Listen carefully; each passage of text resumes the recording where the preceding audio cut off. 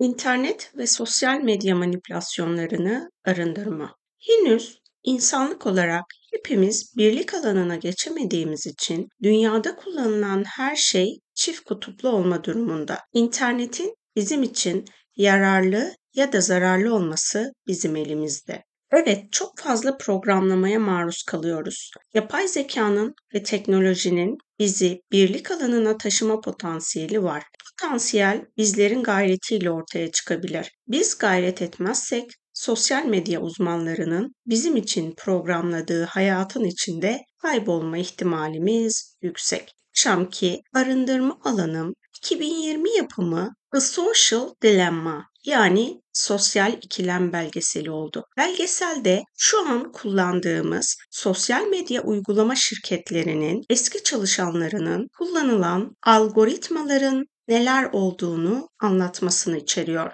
Belgesel izlemek isteyenler ya da izlemeden şifalanmak isteyenler için sizlere niyetler ve meditasyonlar paylaşacağım. Beni belgeselde en rahatsız eden kavram sosyal medya kullanıcılarının Voodoo bebeğine benzetilmiş olmasıydı. Voodoo bebeği büyüsel bir uygulamayla büyü yapan kişinin kendi iradesi dışında davranış sergilemesine neden olabiliyor ya da kişinin öldürülmesi sağlanabiliyor. Burada büyü alanı olduğu için dileyenler aşağıdaki meditasyonu hayatım boyunca internet ya da kullanacağım telefon, akıllı saat, bilgisayar, laptop, tablet, televizyon ve gelecekte benzer alanlarda kullanılacak tüm teknolojik araçlardaki uygulamalar aracılığıyla manipüle edilme nedenim fiziksel ya da ruhsal, DNA ve gen alanımda bulunan cadılık ve büyücülük alanı ise bunun arınmasını seçiyorum niyetiyle baş meleklerle ve ışık varlıklarla cadılık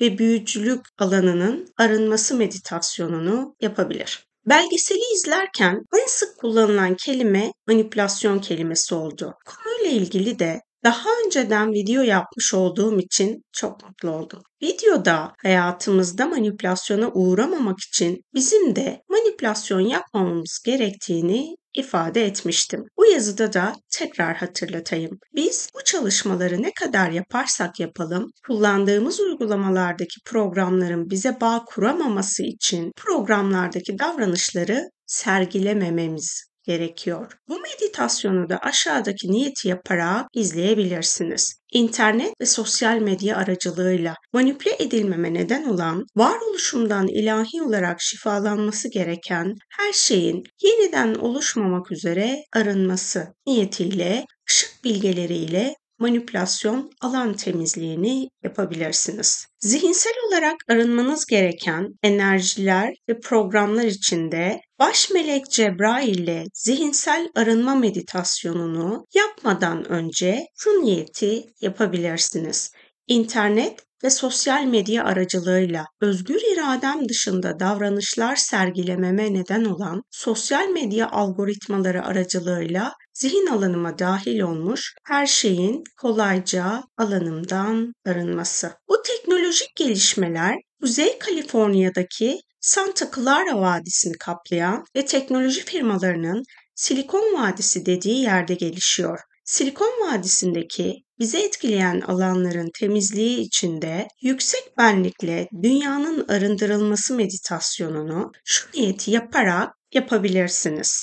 Dünyada bilgisayar yazılım ve programlarının yapay zekanın en çok kullanıldığı bilinen adıyla Silikon Vadisi ve dünya üzerinde yapay zeka ve teknolojileriyle benim hayatımı manipüle eden bilmediğim tüm bölge, yer ve mekanlardaki bana müdahale ettikleri için ilahi olarak arındırmaya izinli olduğum pozitif olmayan enerji ve programların dünya teknolojisi çalışmaya ve kullandığım tüm elektrikli ve elektronik cihazlar verimli, hızlı bir şekilde çalışmasına devam ederek dünyanın frekansına uygun olarak arınması. Bu kadar programlanmaya açık olmamızın nedenlerinden biri de ilgi beklemeden kaynaklanıyor. Bu niyeti yaparak ilgi bekleme oyunundan özgürleşme meditasyonunu yapabilirsiniz. Kendime bile itiraf etmediğim ya da edemediğim ilgi bekleme programım neticesinde yapay zeka tarafından programlanmama neden olan her şeyin alanımdan kolayca arınması.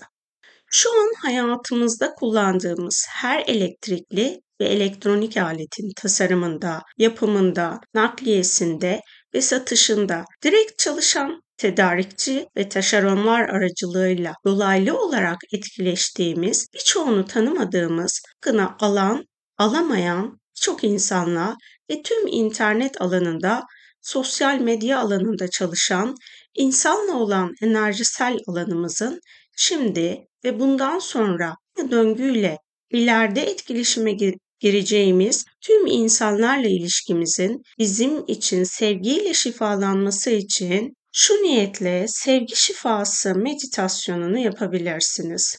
Bu zamana kadar bana ait ya da başkalarına ait kullandığım ve bundan sonra ömrümün sonuna kadar kullanacağım tüm elektrikli ve elektronik aletlerde bana ulaşıncaya kadar emeği geçen her kişiyle bu zamana kadar ve ömrümün sonuna kadar kullanacağım her internet ve teknoloji programları alanında benim etkileşimde olduğum her alanla hizmet veren her kişiyle benim alanımın tamamen sevgiye dönmesini seçiyorum. İlahi izinli olduğum, karşı tarafa akması gereken bir şifa alanı varsa, bunun içinde ruhsal planı ve özgür irade seçimleri doğrultusunda onun beden ve yaşam frekansına uygun olarak her ikimiz için de sağlıklı, kolay ve keyifli bir şekilde aktif olmasını seçiyorum. Bundan sonra telefonunuzu, tabletinizi her elinize aldığınızda ya da bilgisayarlarınızı, laptopunuzu her açtığınızda aloha diyerek açın. Dilerseniz Ho'oponopono'ya ait tüm arınma cümlelerini de söyleyebilirsiniz. Özür dilerim, lütfen beni affet, teşekkür ederim, seni seviyorum. Aloha Indigo. Bu alanınızın daha temiz kalmasına aracılık eder.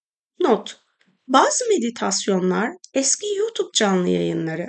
YouTube'da canlı yayında uzunca bir süre kesinti yaşadık. Sözlerde kesinti olsa da enerji alanı kesintisiz. Şimdiden yorum yapacaklara peşin cevabım olsun.